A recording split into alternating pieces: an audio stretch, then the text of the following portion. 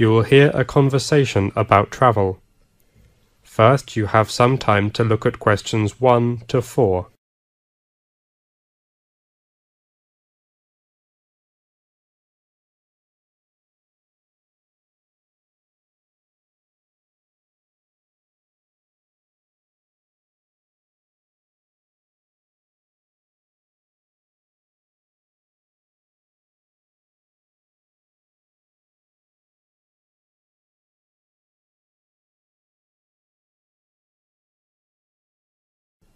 Listen carefully and answer questions 1 to 4. Hello, Cherry. What are you doing? I'm checking some information. Don't tell me that you are still working for next term's essay. Of course not. Our holiday is coming up. Yes. So I'm checking some tour information. Great. Let's talk about our holiday plan. Are you excited? Of course. How long will we have before we have to be back here on campus for the next term? We have 3 weeks holiday. Okay, so when shall we depart? What's your suggestion? Tomorrow? Oh no. Just a joking. How about next Monday? That's my father's birthday. Oh, sorry. Next Tuesday? Really? It's the 18th of July. Yes. Fine. What kind of transport do you prefer? Train or coach? Why don't we drive our private car? Good idea. We both have driving licenses. Maybe we'll have to spend much money on petrol fee. Come on, David. Okay. Let's talk about our routine. The first place, which is nearest to our position, is Manchester. Fine. I prefer to Chinatown to enjoy Chinese food, okay? Why not? I like it too. And we can buy some cooking materials there to cook by ourselves after holiday. Are you sure you can? Maybe, or maybe not. Ha ha ha ha.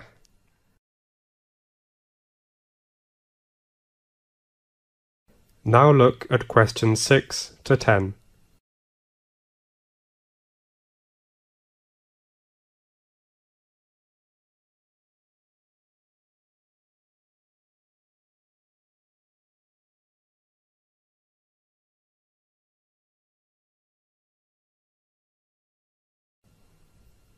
Now listen carefully and answer questions 6 to 10.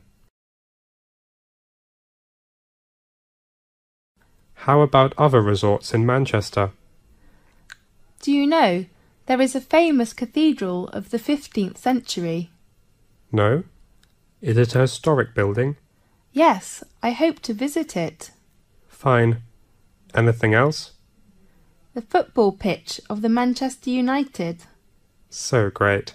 And how about BBC? You mean the building? Yes.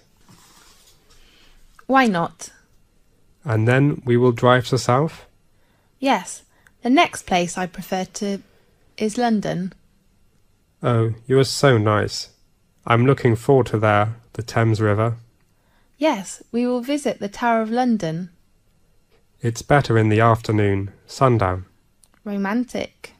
Yes, and London Eye. Of course, it is said that we can see a beautiful view of the Thames River. And Big Ben, which is opposite to it. Right. How about night? We can go to Centre Area or to Barbican Foyer to appreciate an opera. I also like to visit the British Museum. Okay, me too. And the last stop? How about Brighton? That's the best choice. We can visit its local art gallery and famous beach. And seafood. Yes. Oh, where do I live? Hotel? That's so expensive. I have searched a list of B&B, which has lots of chains. You mean we can stay in the same chain B&B in different cities? Right, but we need to reserve in advance. Fine. How about the rent and deposit? Let me check. The cheapest rent of one room is £55 per day, and the deposit is about £80. Oh no, it is £85 at least. And how about the payment? Because I booked the rooms on the internet, We have to use a credit card. Okay. Do you need my number? Yes. 7653-8129-3345-9706. I got it. What should I prepare for our tour? Your video camera and good emotion. Fine.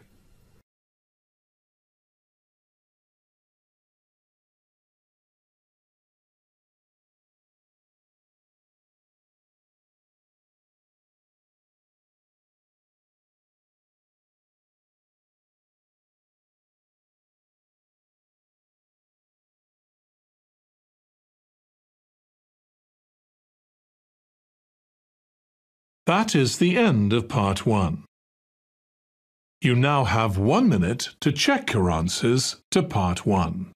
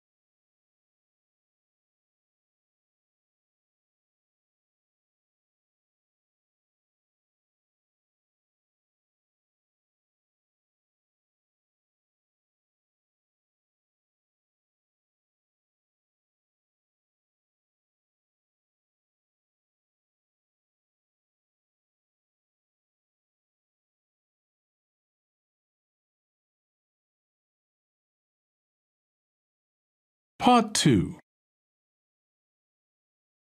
You will hear a conversation about a new membership in a club. First, you have some time to look at questions 11 to 13.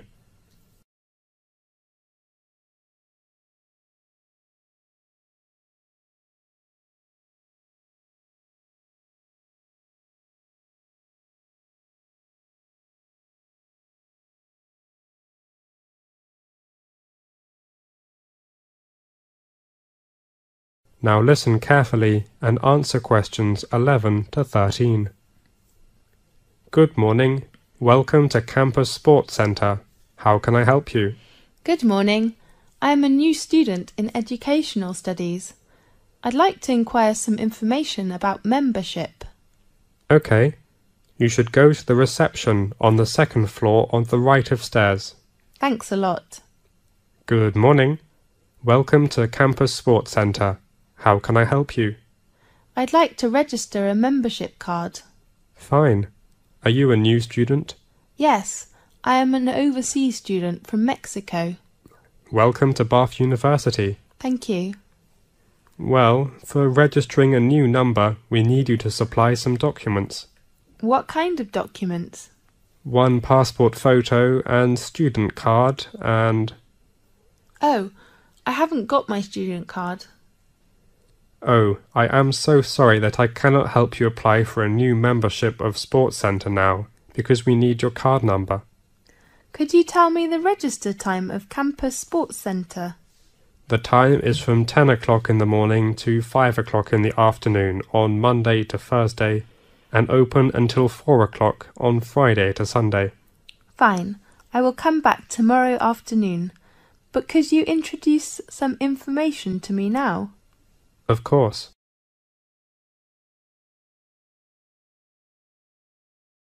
Now look at questions 14 to 20.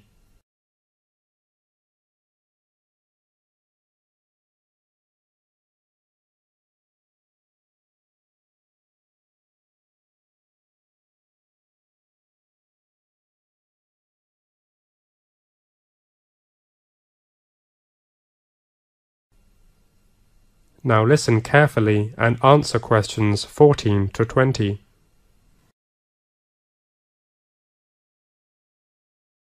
We have got a lot of sports training courses. Yes, I am interested in some courses suit for girls. Fine. We offer tennis course from 4 p.m. to 6 p.m. on Tuesdays and Thursdays. Do you have a referee? Of course, if you need. Fine. And the course place is arranged at, let me check, at Court 3. Right. Do you like to do yoga? Yes, I like it very much. Do you have a yoga course? Yes, we have employed a new yoga coach from India. Really? Yes. Female or male? A young lady. Great. What's the course time? The yoga course is from 3 o'clock to 5 o'clock on Wednesday and Friday afternoons. And the place? Indoor or outdoor? We arrange all yoga courses indoor. This season is in room 201. Good. And we open a new course this season for female members. What kind of new course? Dancing course. That's so great. The course time is from 6 o'clock to 8 o'clock in the evening on Fridays and Saturdays. Weekends? That's so great. The same place with the yoga course? No, it is in room 303 on floor 3. How about other courses, such as swimming? I'm so sorry, we do not have swimming pool, so you cannot find swimming course in our sports centre. That's okay. Another popular course in the centre on Mondays and Thursdays is kickboxing. What time is it? Still in the afternoons? Yes, from 2 o'clock to 4 o'clock. The same 2 hours? Right, and the place of kickboxing course is in Hall 2 on the second floor beside the reception. Fine, I see. That's the main course information. If you'd like to know about other courses, please look at our booklet and get a course timetable when you register a membership. Okay. Oh, do I have to attend an assessment? Yes, we supply all new members an assessment when they register. Okay. Anything else? How much is the fee? The annual fee is £35, but we have a discount for new members who are going to register in this week. Really? Yes, if you register this week, the fee you need to pay is only £20. But today is Thursday, you know what I mean? Yes, I will come back tomorrow. Great. See you tomorrow. See you, and thank you very much. You're welcome.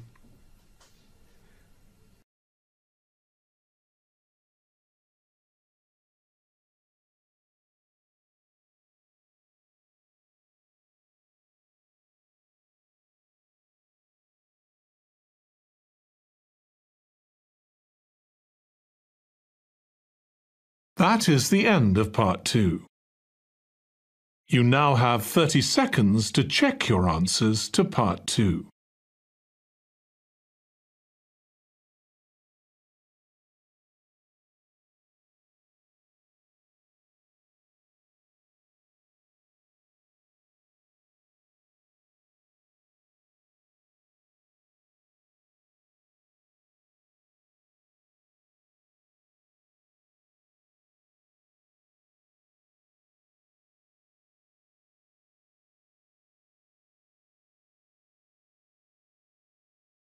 Part 3. You will hear an introduction about a library. First, you have some time to look at questions 21 to 25.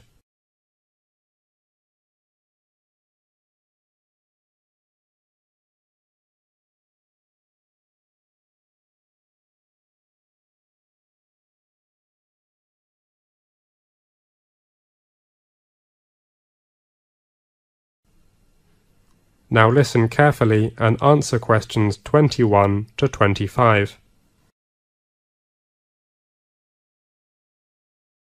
Welcome to the Western Bank Library, which is the main library of the University of Sheffield. I am Chris Lee, a library staff. I'd like to give you an introduction of the library. The Western Bank Library aims to provide access to the information resources required by members of the university for research, learning and teaching. There is a wealth of materials to support learning and research at the university. Over 1,300,000 printed volumes and an extensive range of high-quality electronic resources. Many resources are accessible from off-campus via the Internet. All members of the university may borrow books from the university's library. In order to borrow books, periodicals, and non-book items, you must possess a current university library U-card. The U-card is also your library borrower card. You will get the U-card from your department, and then you should visit our website. First to click Star to register your account and get your password. Once you have borrowed items, you are solely responsible for their security and well-being until they have been removed from your account. About the number of borrowing, we offer 10 books for first and second year undergraduates, 15 books for junior and senior undergraduates, and 25 books for postgraduates. All books, unless requested by someone else, can be borrowed for the following periods. Part-time and distance learning taught course students can keep books for 2 weeks, and registered students and university staff can get 4 weeks. Your self-service receipt or the date label in the books will tell you the date when you should return the books. Please check this carefully, as the items may have been requested by someone else and have a shorter loan period. Some important reference books with red colour labels cannot be taken away from the library. If you want to read them, please go to the closed reserved room on the second floor of the library. If you want to keep books for longer, you can extend the loan by renewing. There are 2 ways to renew. You can bring your U-card to the library counter or phone to the renewals hotline. The number is 011 422 27201.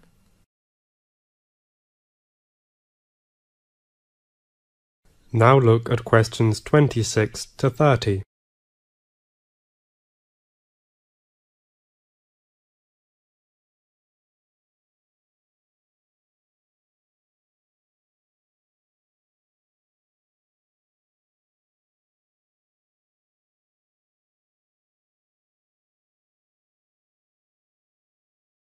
Now listen to the tape and answer the questions 26 to 30.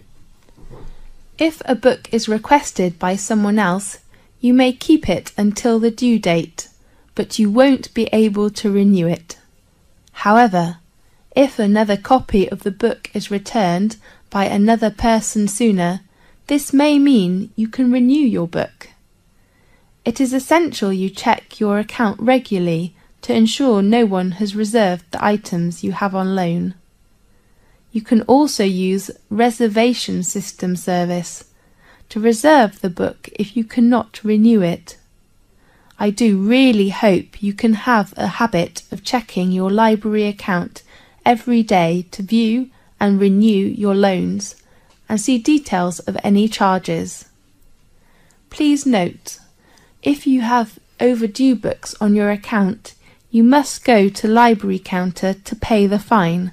Otherwise, you will be blocked from borrowing any further items. Fines start from £2 to more than £50, depending on different faculty and items. The library provides a range of photocopying services and a printing service. Usually, the photocopy charge of black and white A4 sheet is £5. Colour A4 sheet is £50. You can deposit some money into your U-card because we do not accept any coins. The Western Bank Library opens at 9 o'clock in the morning and closes at 9 o'clock in the evening on Monday to Friday. At the weekends, the library opens until 6 o'clock in the evening. I'd like to remind you, no snacks and noise in the library. The last but not least, if you change your address, please inform us. The library will not be responsible if important mail goes astray, resulting in payable fines. Well, any questions?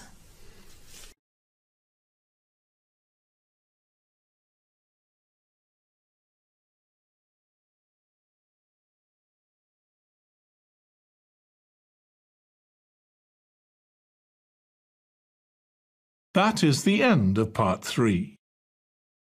You now have 30 seconds to check your answers to part 3.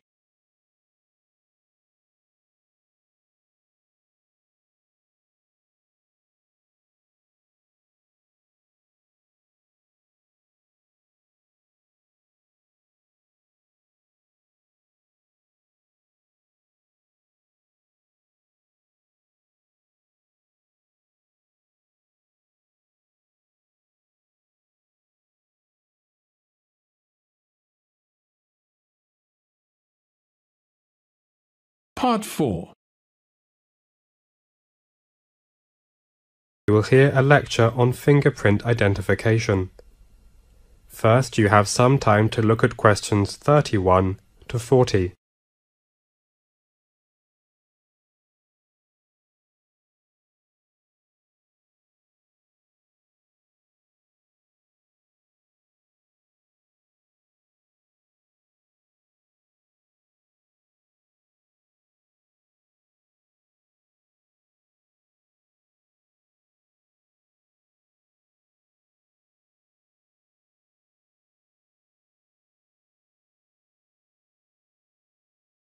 Now listen carefully and answer questions 31 to 40.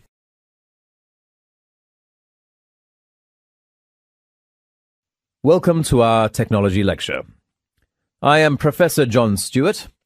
Last week we talked about astronomy. Today I'd like to introduce you a lecture on fingerprint identification. Identifying fingerprints has been a vital tool in the crime fighter's arsenal for more than 100 years. According to the record, an Argentine police officer was the first one to use the method of criminal identification in 1892. He proved that a woman was guilty of murder because a bloody fingerprint at the crime scene had to be hers. Nowadays, fingerprint forensics are about to take a huge leap forward, from physical to chemical. Scientists have unveiled a new technique that can extract a lot of information. So, the physical print itself is identification, but there's a lot of information that's contained in those fingerprints. Then, what are the main functions of fingerprint identification technology? Scientists have summarized its 4 functions. The first one is to create an image, which is an important beginning. And then the second one is to get characteristics. And the next one is to keep information. And the last one is to contrast data. Meanwhile, some experts have pointed out that fingerprints are actually a transfer from our fingers onto an object to chemicals. Those chemicals could be things that we've handled already, or recently, or they could be secretions, oil, and sweat from our bodies. We can use a technique named mass spectrometry to identify all those substances, even if they are in tiny amounts. Graham Cooks from Purdue University in the United States has explained how the technique works in his paper. As he points out, experts can get the information in a very, very simple and straightforward way using a new type of mass spectrometry. His experiment is to make a fine mist of a solvent like water and to provide an electrical charge to those little droplets that constitute the mist and to direct that at the object, for example, a fingerprint, and then spray that in a very fine fashion with high precision as these droplets arrive. They create a thin film, liquid obviously, on top of that surface. The chemicals in the fingerprint dissolve in that liquid. Another drop arrives, splashes against the film, creates smaller droplets, and those smaller droplets are sucked up into an instrument, the mass spectrometer, then dried off, and they are identified. The whole process of recording the mass spectra of a single spot on a fingerprint takes a fraction, a few tenths of a second. So the last step in the experiment then is to create the image of a fingerprint that is not to keep the spatial information but to represent only one of the chemicals. Experts could build up different layers of colors for different chemicals. And so, in the mass spectrum, it doesn't matter if experts don't have to say in advance what molecule they are looking for. They can just screen through all of this data and find out what drugs, virtually any type of organic or even biological molecule that can be seen. Maybe someone will ask if this equipment can be taken to a crime scene, or can it only be used in a lab? The answer is yes. We can take the equipment to a crime scene. Actually, scientists have built a series of small mass spectrometers, the smallest of which is merely a 4-kilogram instrument that's hand-portable. You can walk around with it, and you could take it to a crime scene and do the experiment that we've been talking about. Among this chemical information of the fingerprints that our scientists have collected, we can find more information about the people themselves. Many scientists, including Graham Cooks, are more interested in this new research field. Some scientists have begun to do research on whether the distribution of compounds are the result of people's metabolism. As we all know, more and more people are worried about their metabolism, which is very important for people's daily life. Some other factors on the topic about whether we can find out about people's age and their sex. If we can, that will be a great contribution to medicine, law, and other fields. The third one is that some experts even study where the things in fact are going wrong in terms of people's own biology. That, of course, would be a huge project, but it is necessary to life. I really hope that if you are interested in this topic, you could join in on our research group. Of course, that is a research area that we don't have all the answers here, but we certainly have a mountain of data coming in, which should enable us to address these questions. Okay, if you want to know more information about fingerprint identification, you can read our journal online, or attend a lecture next Friday at the University of Bath, or visit our website. The address is...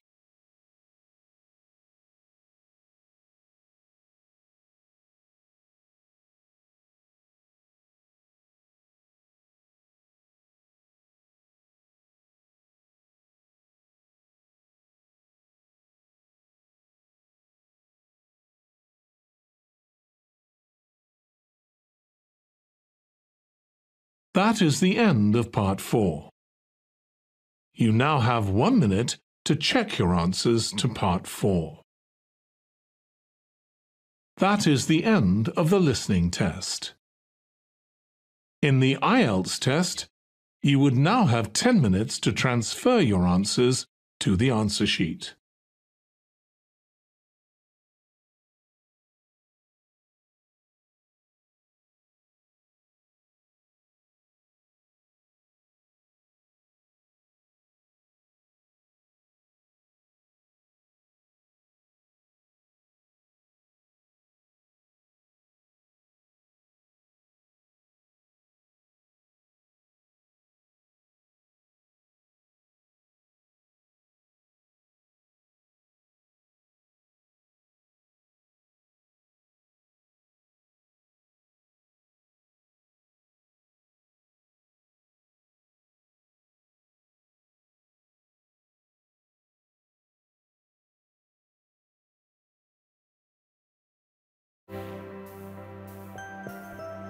IELTS, Reading, Mastering the Art of Comprehension.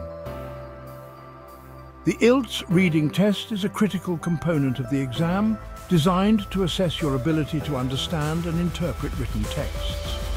It consists of 3 sections, each presenting a variety of question types, from multiple choice to true-false, matching headings, and completion tasks. Whether you're taking the academic or general training version, the format is similar, but the content differs slightly.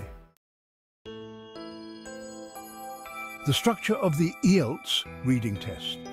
The reading test lasts for 60 minutes and includes 40 questions. In the academic version, passages are taken from books, journals, magazines and newspapers, all of which are aimed at an educated non-specialist audience. General training readings are more practical and focus on everyday issues such as advertisements, workplace documents and articles.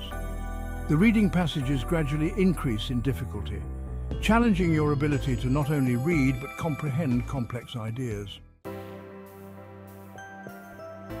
Key strategies for success. Time management. You have just 60 minutes to read 3 texts and answer 40 questions. That leaves you with roughly 20 minutes per passage. Efficient time management is crucial. Skimming and scanning the text before diving into the questions can save time and help you locate information quickly. Skimming and scanning. Skimming involves quickly reading through the text to understand its main ideas, while scanning is about looking for specific information, such as names, dates, or key terms. These techniques allow you to tackle longer passages without getting bogged down by every single word. Understanding question types. Familiarize yourself with the different question types, such as multiple choice, matching headings, or true/false/not given. Some questions may require careful analysis, while others might ask for specific information from the text. Practice will help you understand what each question is looking for. Dealing with difficult passages. Not every passage will be straightforward. When you encounter a challenging section, focus on breaking down complex sentences and looking for context clues. Sometimes, reading the questions first can help direct your attention to relevant parts of the text. Vocabulary skills. The IELTS reading test often includes sophisticated vocabulary. While you are not expected to know every word, understanding the context in which unfamiliar words are used will allow you to make educated guesses. Building your vocabulary through regular reading is essential preparation. Practice makes perfect. Regular practice of past IELTS reading tests will build both your speed and accuracy. Focus on understanding why an answer is correct or incorrect, as this will help you avoid similar mistakes during the actual test. Final thoughts. The IELTS reading section is as much about strategy as it is about comprehension.